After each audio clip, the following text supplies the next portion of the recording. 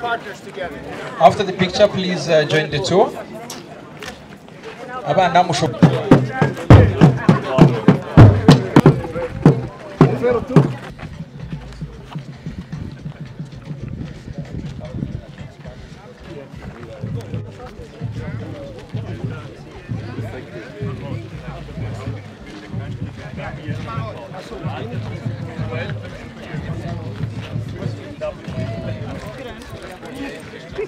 Are you racing on the track with us?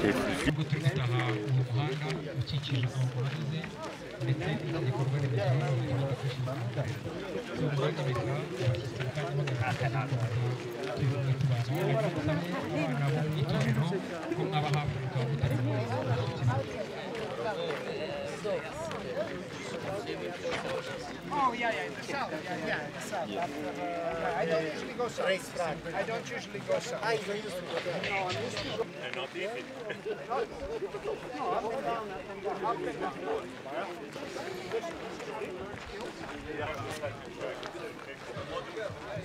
This is not a quick. No, exactly, right? That's not It's like a mini LQS, yeah. Could you imagine being in the pack, fighting your way around this corner?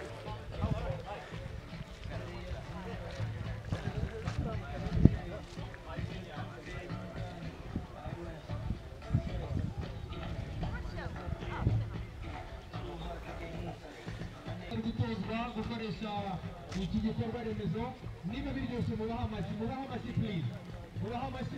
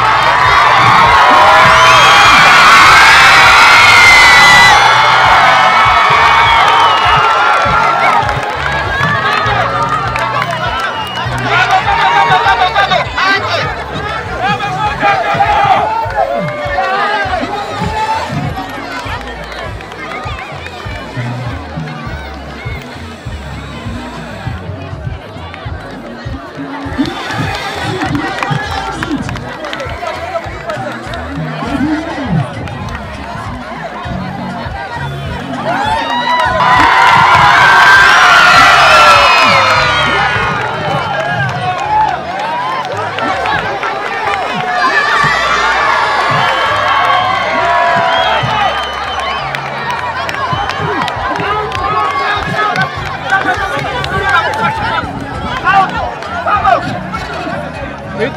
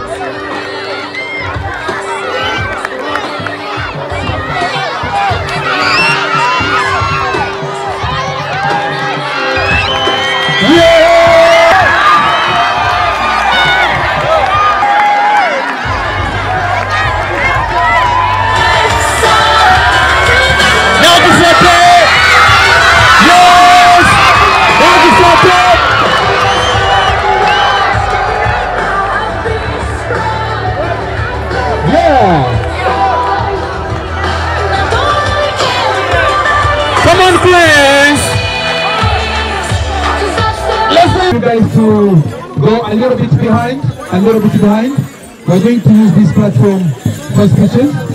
Thank you so much. Abamuri protocol mudufashe, abantu begera inyuma ho gatoya. Protocol mudufashe, abantu begera inyuma.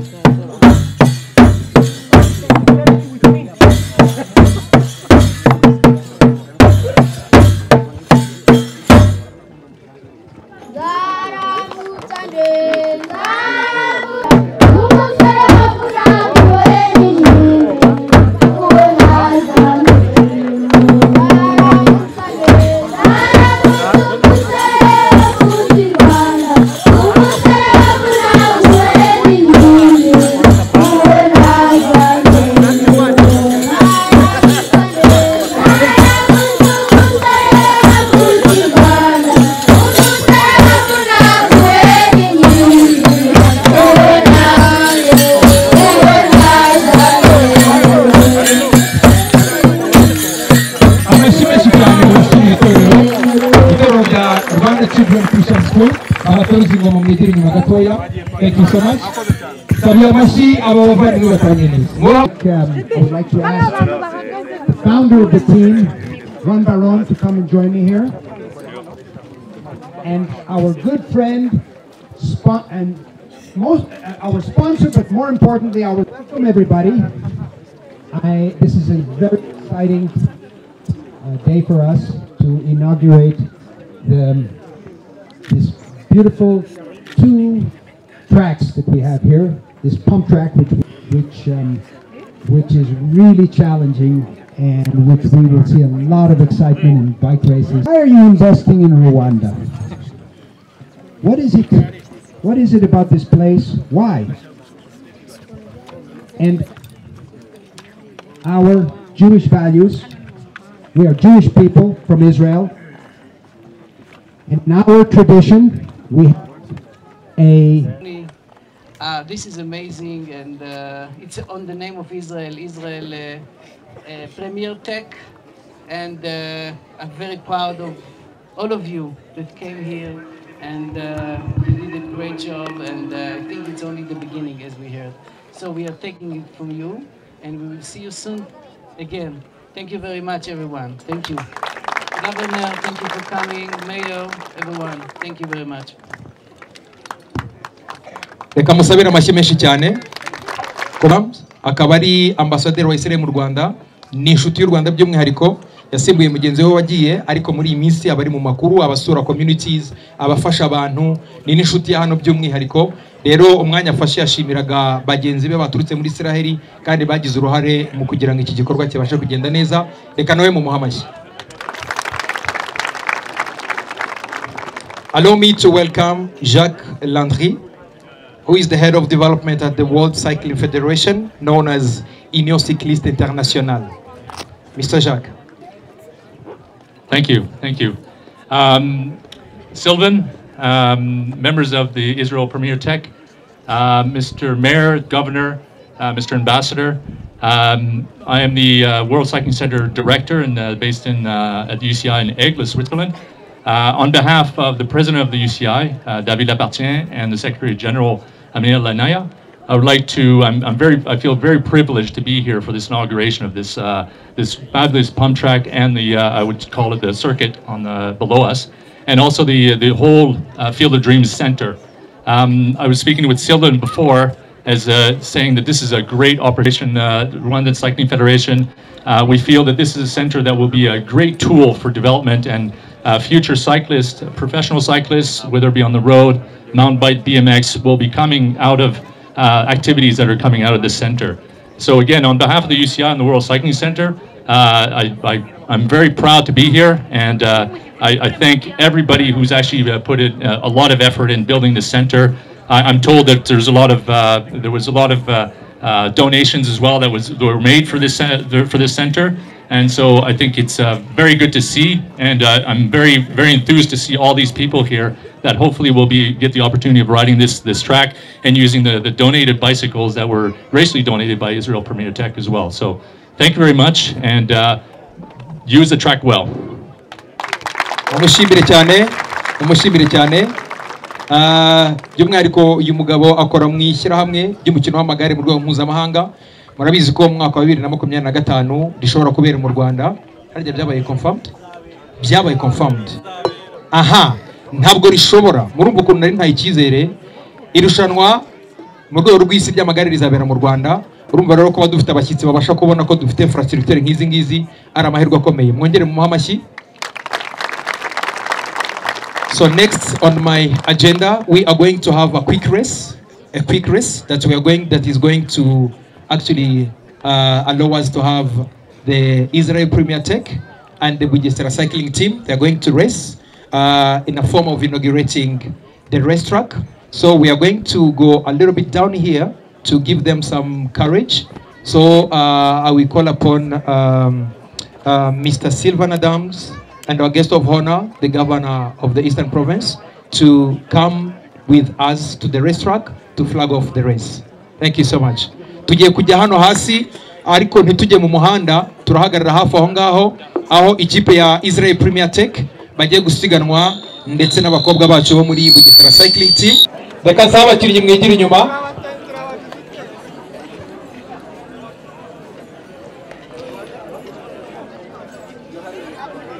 Is everybody ready? Is everybody ready? Are we ready?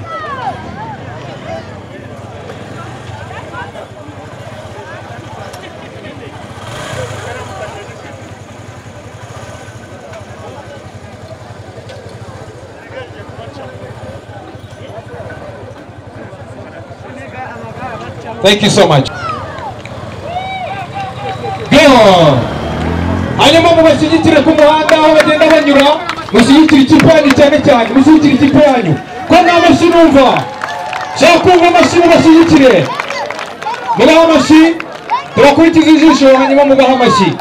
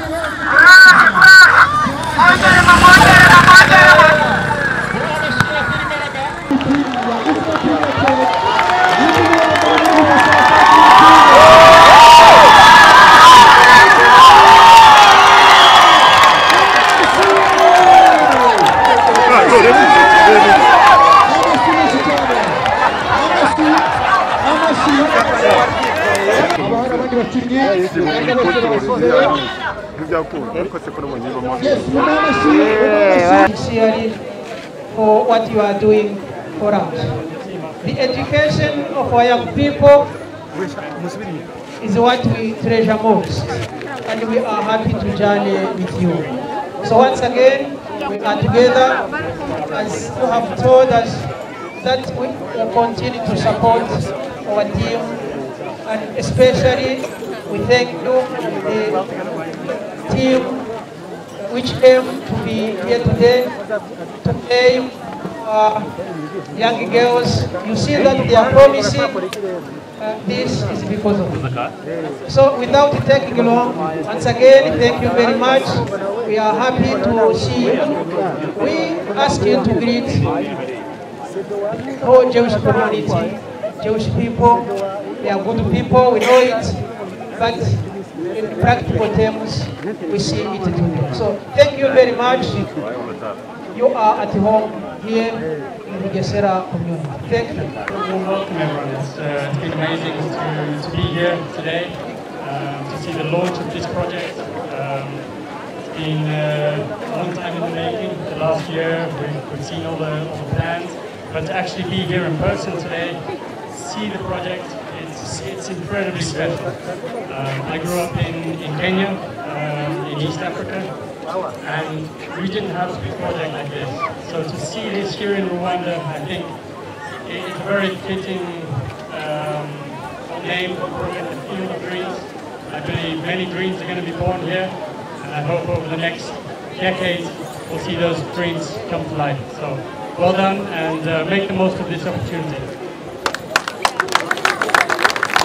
Mbibutsa ko Chris Froom ari umukinnyi mpuzamahanga ukomeye cyane, nizere ko mubizi, mwe mwirirwanye muramuzi, twabimusobanuriye.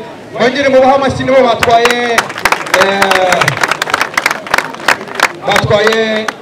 batsinze, hanyuma bahereza ikiganza, abahe congratulations. hanyuma kugira ngo mugire courage zo gukomeza akazi keza mukora.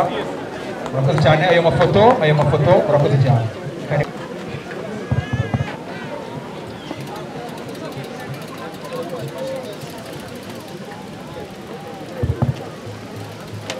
Munyanganire mu kanya ndaza kuvuga mu Kinyarwanda.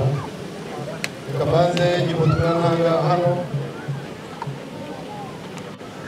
His Excellency Ambassador of the State of Israel with us. The Mayor of this district. Israel Premier Team led by Mr. Silvan Adams. Representative of Minister of Sports, representative of the Olympic Committee, the chair of the Cycling Federation, chair of the foundation here, the foundation, distinguished delegates, ladies and gentlemen, children here, good afternoon. Of course, with us also is another famous person called Chris Froom.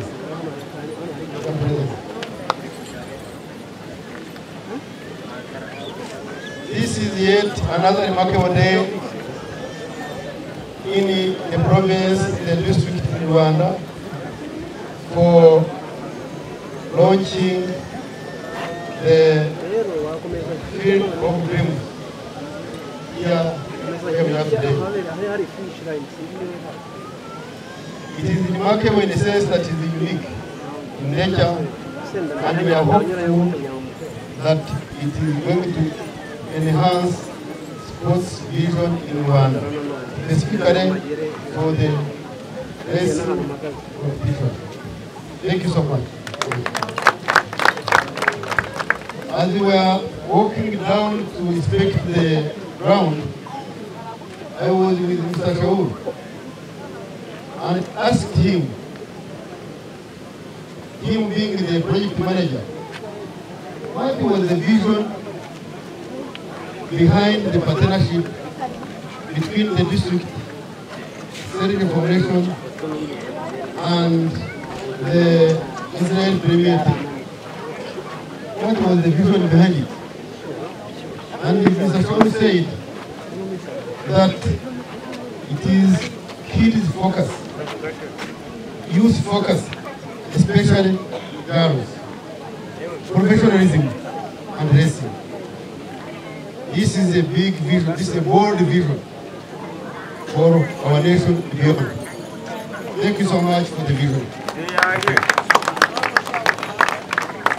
And especially thank you so much for establishing this unique infrastructure here in Rwanda. I'm very sure that no doubt it is going to be repeated somewhere else, because what we see here can't keep like this. And with me, I carry the message, the leadership about what I have seen here, and then looking forward to having such a similar infrastructure as we pursue the vision that Israel Premier Tech has dreamed about when he was funding the partnership here present. Of course, we know the mission behind all this. It's all about the skill development, it's all about the talent show, it's about all this that we are talking about, partnerships. But more importantly, Mr. Silvan Adams said that why did he decide to come and have this partnership here? And even funding some of these special projects. And he highlighted two things. He highlighted about the relationship, but also the similarity that we have with the state of Israel and Rwanda. Because we have gone through the tragic situation of genocide. Very unique, and we do appreciate for this passionate engagement you have, memory of history that we have. The history of identity and the history of memory. Thank you so much for this. So, we carry the history of the vision and sports in this unique way of sports and but also we carry the history of the reason behind the establishment of this unique infrastructure. So with those few remarks, we commit to supporting the whole process, whether it comes to mobilization for the youth, kids, when it comes to the partnership, mobilization, and making sure that everyone is forward towards the common goal of having this infrastructure here. So I wish to thank you so much for the launch, the establishment, and the bigger vision we have for the nation. Thank you so much for this. Abari hano mwese mu magambo make cyane nashimaga yuko uyu munsi twabonye ibindi bitangaza byo kugira ikibuga nk'iki ngiki cyo gutorezaho abana batoya, urubyiruko, abantu bafite ubumenyi bwihariye, bafite impano zabo, by'umwihariko mu magare, sports z'amagare, kandi cyane cyane mu bana b'abakobwa. Twabibonye hari uko babitiraga, tubibonye none mu kanya, kandi by'umwihariko byabereye mu Gisebe. Turashima rero akarere, tugashima Serge Foundation, ariko tukanashima na Premier Tech, abantu bari muri uwo muryango bashobora gufatanya natwe kugira ngo batwakire ikibuga kirimo. Nta kintu twakora uretse kubashima, ariko no gufatanya kugira ngo ibi bizabe inzozi zabe impamo, aho ku isi yose bazajya bamenya u Rwanda kuko twagiye mu marushanwa kandi impano zacu twazigaragaye. Kugira ngo nongere mbashimire rero, mbifuriza umunsi mwiza, murakoze. Hano mwegere inyuma kuko hano muri mu ifoto, mwihangane gato, mwihangane mwegere inyuma. Ntago ari kugira ntu. Nakwihangana mukegera inyuma, mwihangane mwegere inyuma. Murakoze. Nakora gapano.